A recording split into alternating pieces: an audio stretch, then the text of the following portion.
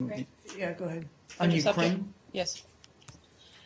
Yesterday, Mr. Toner commented on Victoria Nuland's testimony on Ukraine in Congress and said, quote, "It is incumbent on the Ukrainian government to also enact political economic reforms as part of its efforts to fully implement Minsk. So there's obligations, responsibilities on both sides, on all sides, but that's the way to sanctions relief," end of quote.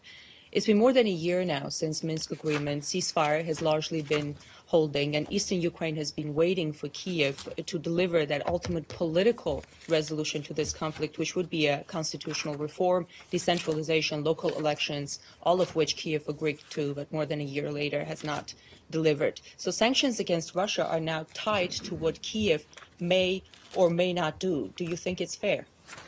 The sanctions against Russia are going to continue as long as they continue to violate the territorial integrity of Ukraine and until Minsk is implemented. That's not going to change.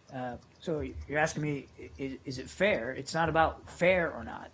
It's about keeping those sanctions in place and keeping that pressure on until Russia is in full compliance with its obligations. And we've long said, only Russia? We've long said that we believe that Ukraine still has work to do on the political reform front, and I can assure you that we continue to press that case. Ukraine too has obligations under this agreement. So according to the State Department, the sanctions relief depends on the full implementation of the Minsk agreement. So if Kiev is not doing its part and Minsk agreements are not fully implemented, do you punish Russia? Is that the costs of sanctions that are being applied to Russia are specifically tied to Russia's actions in Ukraine. And Russia is not in full compliance of the Minsk agreement. And as Assistant Secretary Nuland said, that we're going to keep those sanctions in place until they are. Now, we believe that the government of Ukraine can carry out the reforms and implement Minsk. And we recognize it's not fully implemented.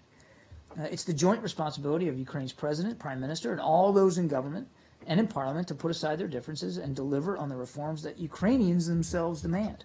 And we believe they will do so. And we will continue to monitor this and press that case as aggressively as we have. The fact is, may I just, one more. The fact is that the ceasefire had been holding, but now as Assistant Secretary Nuland said, but today things are heating up again.